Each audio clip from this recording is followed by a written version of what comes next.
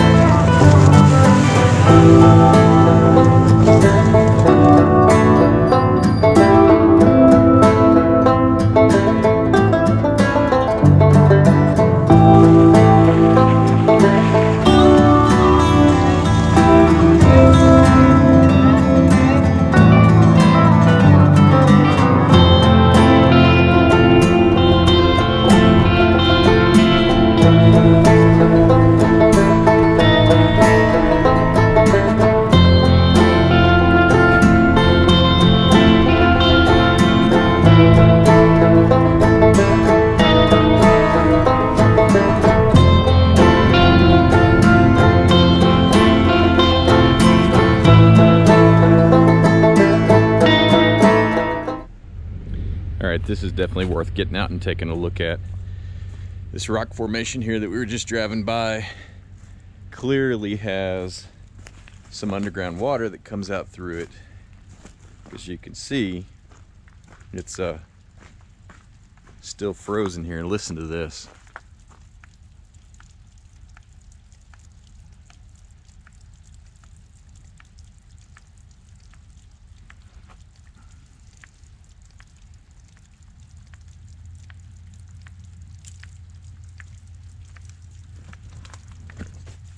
Look at the patterns in that ice.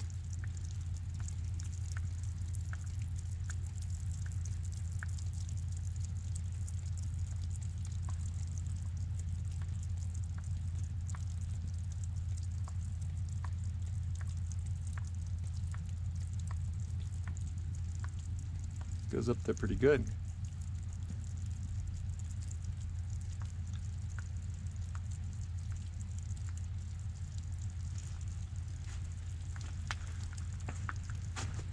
Not too shabby. All right, we got to get up to the campsite. Scout's really wanting to get out of the camper. All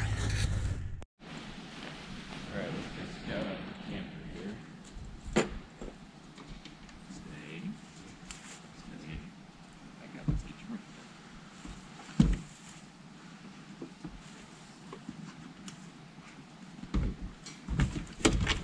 There we go.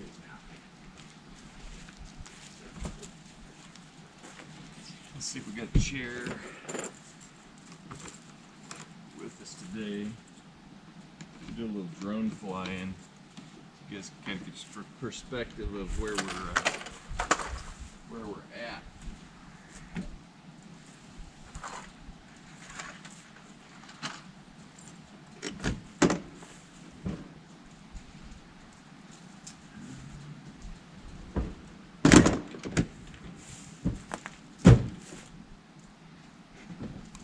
Taking the chairs out. It's alright, we'll improvise today.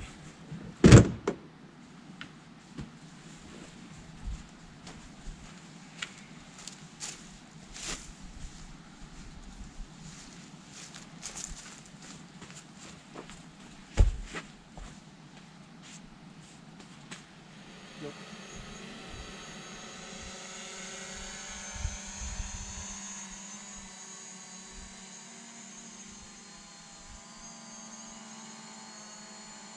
Where we're at there.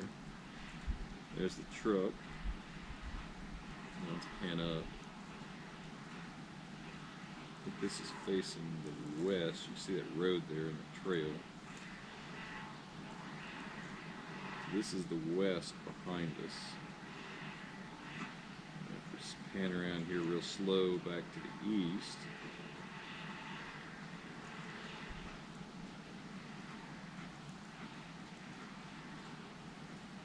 It should be looking back down towards the town of Blue Ridge. The Benton McKay Trail follows this ridge right here, I believe is the right ridge. Let's head up that way.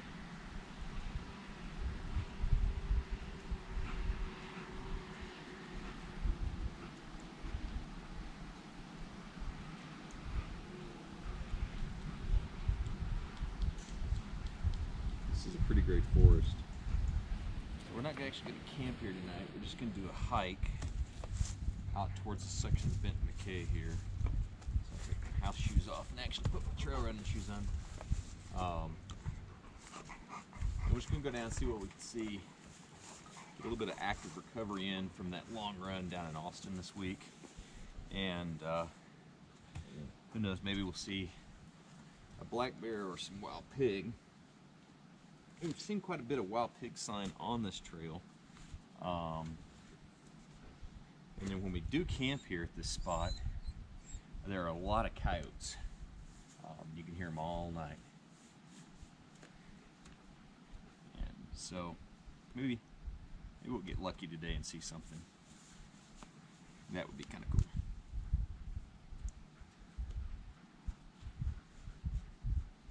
It's not too bad today. It's close to 60. I don't know if it's completely 60 degrees. But it's close to 60 today. Come here. Put this on Scout. Hey.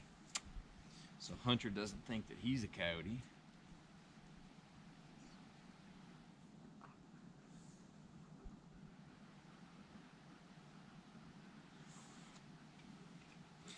And I got a paracord leash that I carry for him, so I can make a quick slip leash if I need to. Get the Garmin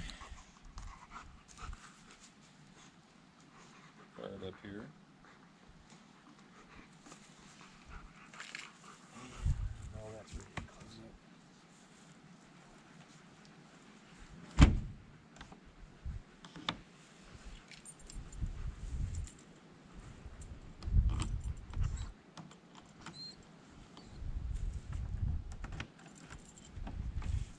Scout's ramp until we get back, so nobody decides to borrow it.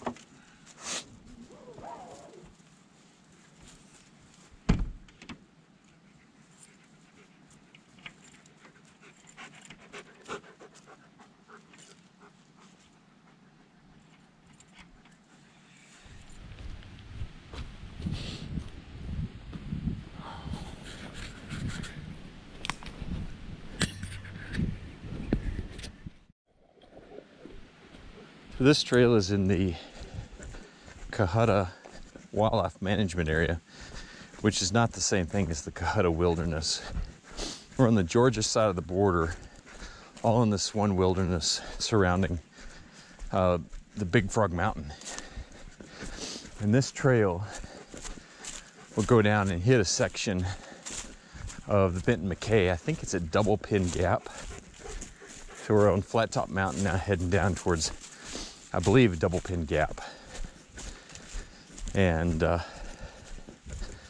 just doing an easy day today. Get some active recovery. Probably do 4 or 5 miles. Weather's really nice. A little cool, but not bad. And so far, Scout hadn't really scented anything. As I say that, he starts sniffing around on the ground.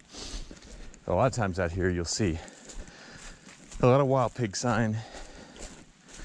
I'm sure there's some black bear. and it's definitely warm enough for them to kind of start getting hungry and out wandering around. We see some wild turkey out here from time to time. I suspect there's a lot of deer. I'm guessing these tire tracks here have got to be Georgia Department of Natural Resources, because this is all actually gated off from both sides. You can't drive in here. But it's not spring, but it sure feels like it. I don't know if you can see on the video there, in a couple places there's still snow on the ground from the last few days where we had a little flash snowstorm.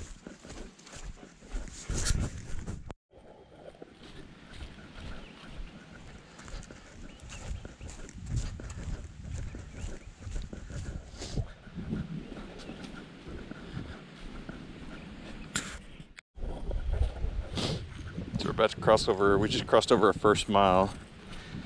17 minutes and 40 something seconds. Walking at a pretty brisk pace, about 125 beats a minute on the heart rate.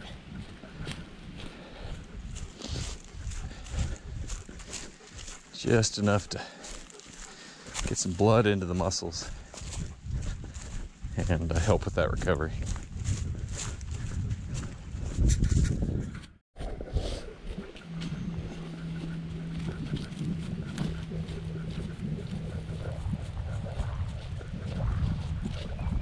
All right, we got a X that's carved in the tree and a red and white blaze.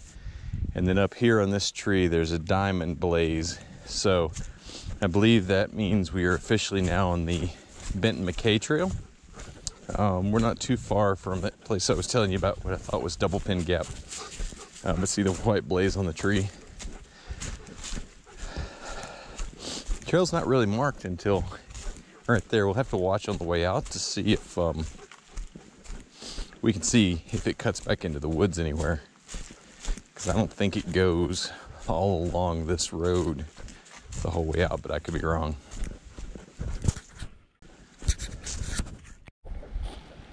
All right, here's the sign that I was talking about. Well, I was almost right. It's Double Hog Pen Gap off of Flat Top Mountain on the Benton McKay Trail. So that's where we're at now. Definitely fully on the Benton McKay. At this point, you see the white diamond blazes on the trees, and we've come down to a single track trail now. And there's some spots along here that have the look of like an old home place back from some of the settlement days, which would be a good place. There's a little stream right over here, so there's always good access to water. It seems like it has water here most of the year, so this would have been a great place for an old home place, because it's a little bit more, because it's Flat Top Mountain, you're a little bit more rolling here, so it'd be good for grazing livestock, I suppose. But it would definitely get cold here for sure.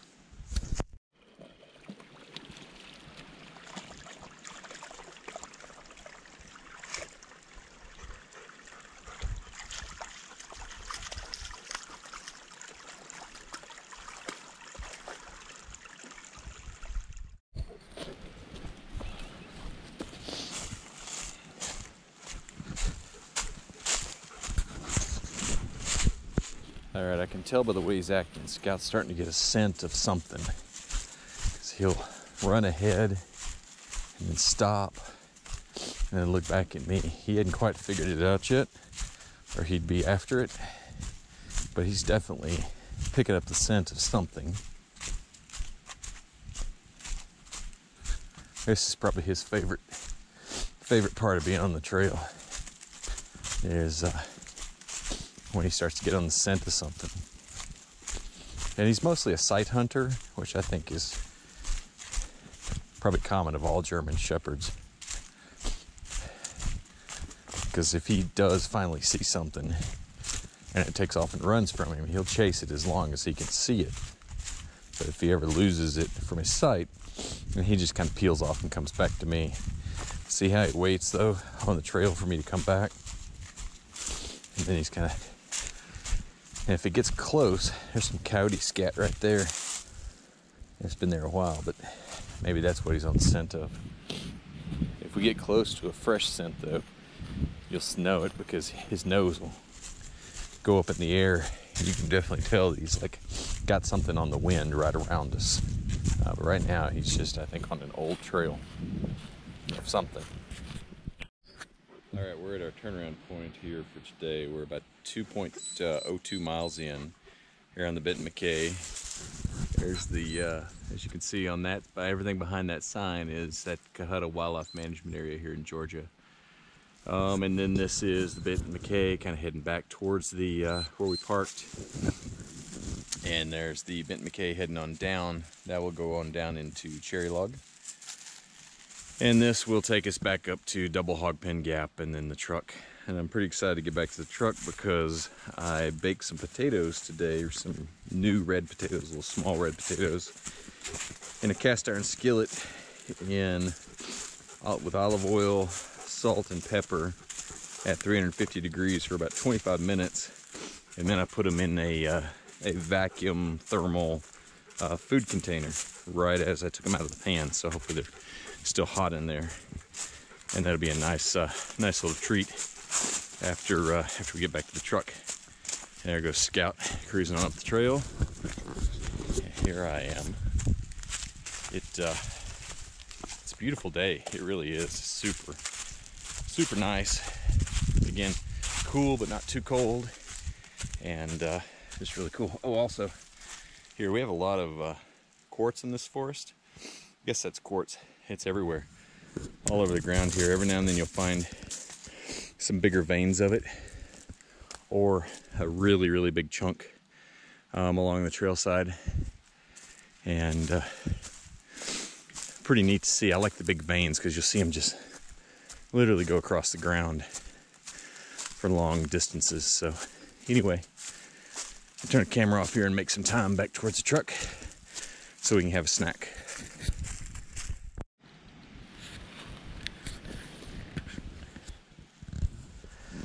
I'm veering off the road here because I noticed something over here that I haven't seen before when I've been out here to this area. And there's a board on a tree. I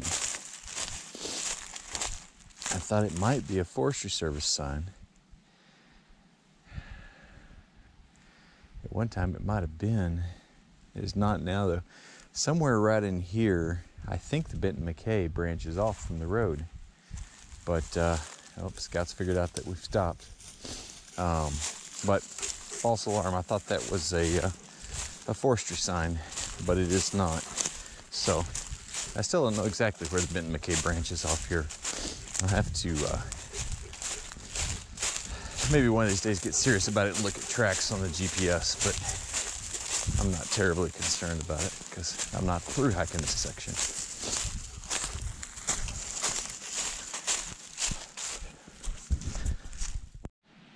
All right, as I was telling you guys, so I took some small red potatoes and put some olive oil and salt and pepper on them, put them in a cast iron skillet at about 350 degrees for about 25 minutes.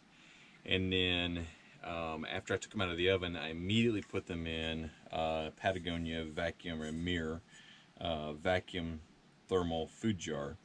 And I'm excited because it's still warm to the touch.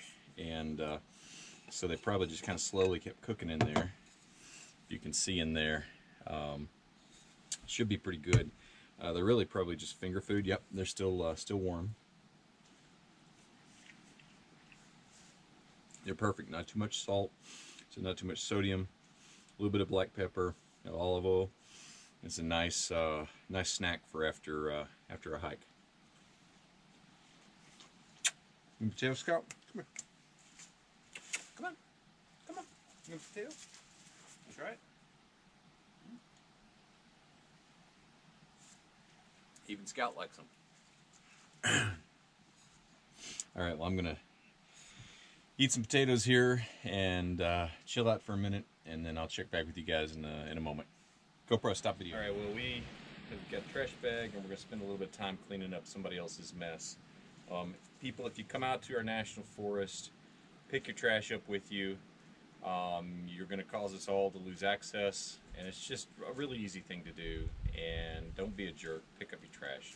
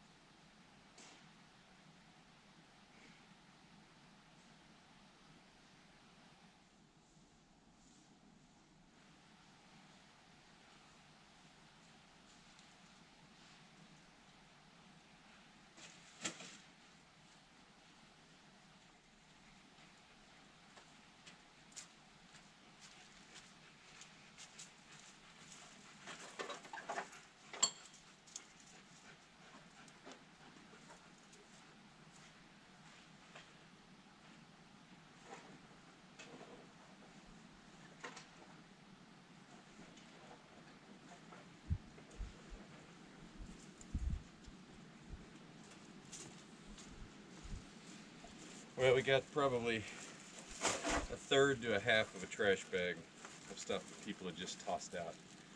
And it clearly was just one camper, maybe some high school kids. But just don't do it, people. It's too easy to pick it up and take it with you. And then we all get to keep enjoying the forest.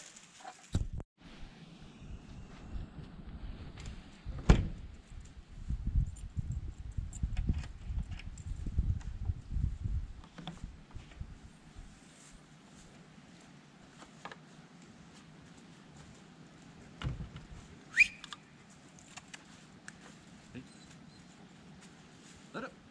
Up. Ready? Come here, old man. Ready? Come here. Come here. Hey. There you go. Good boy. Good boy.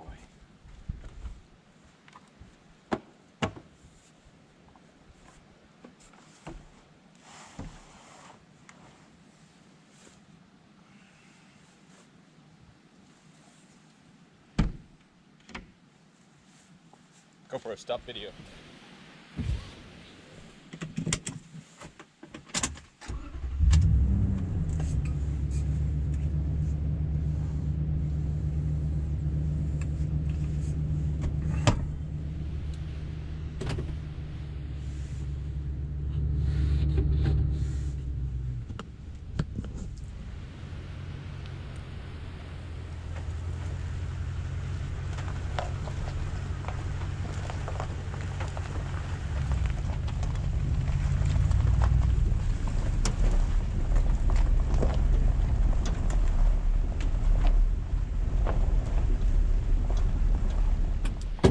Alright, well, that's a pretty good afternoon, getting in a 4-mile hike and a little bit of 4-wheel driving out with Scout.